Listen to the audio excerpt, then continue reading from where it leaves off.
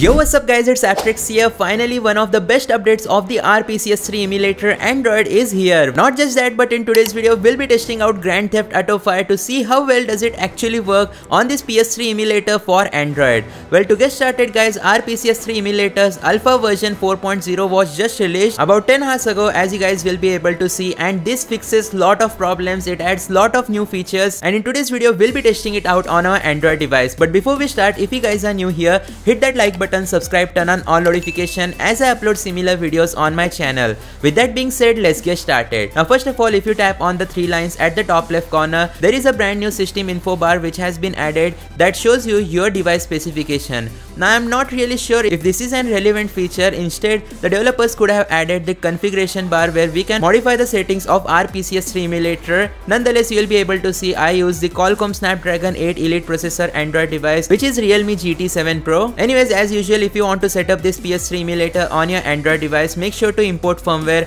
Afterwards, you can tap on the plus button and import your PS3 games that you want to test out inside this emulator. To start off, we'll be testing out Grand Theft Auto 5 as the first game in our today's video. Now, I have already imported this game inside my RPCS3 emulator and I opened it for the first time just to load PPU models a bit faster, so you guys won't have to wait seeing a loading screen. And minimum requirements for RPCS3 emulator are Android version 12 or above. Along with that, you need at least Snapdragon 888 processor or above if you want to emulate some good PS3 titles at decent FPS. This PS3 emulator for Android is also supported on MediaTek processor Android devices or even Mali GPU like MediaTek Exynos and Kirin processors. And here we go guys, Grand Theft Auto 5 is about to start. Just take a look at this. We are about to emulate a legit PS3 game on our Android device. Not just that, but in this brand new update, finally joystick controls have been added. As you'll be able to see, previously there were no joystick controls, but now you get two joystick controls. So I guess that's pretty great. We'll just go and tap the X button and here we go, our game is about to start.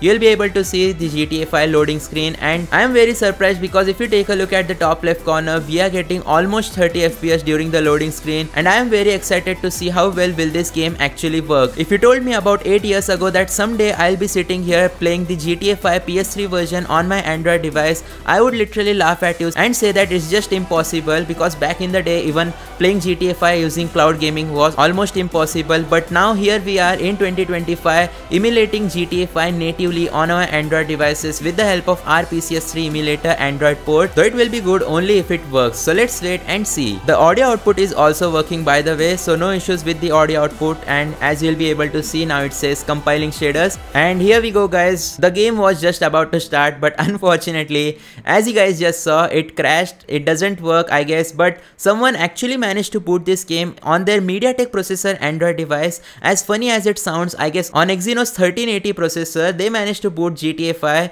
but I am pretty sure that if we try rebooting it 2 to 3 times, it will actually go in game. Now I'll be making a dedicated gameplay test video trying out GTA 5 inside the RPCS3 Android port, so stay tuned for that. Make sure to hit that like button, subscribe, turn on all notification as I upload similar videos on my channel. But just for namesake, let's try out a different game, Naruto Ultimate Ninja Storm. So here we go, the game has successfully started. Even the audio output is working, so that's pretty cool. Let's take a look at the performance improvements in this version of RPCS3 Android. So here we go, the game has successfully started, and immediately you'll be able to see it's very smooth because the shaders have been compiled. That's why everything is super quick. At the top left corner, you'll be able to see we are getting straight up stable 30 FPS, which means native PS3 gameplay experience on your Android device. And now that the joystick controls are here, we can finally move our character now without needing to worry about anything. So yeah, that's pretty amazing guys. Do let me know in the comment section down below, what do you guys think about this brand new version of RPCS3 emulator for Android. I'll see you guys next time though. Thanks for watching.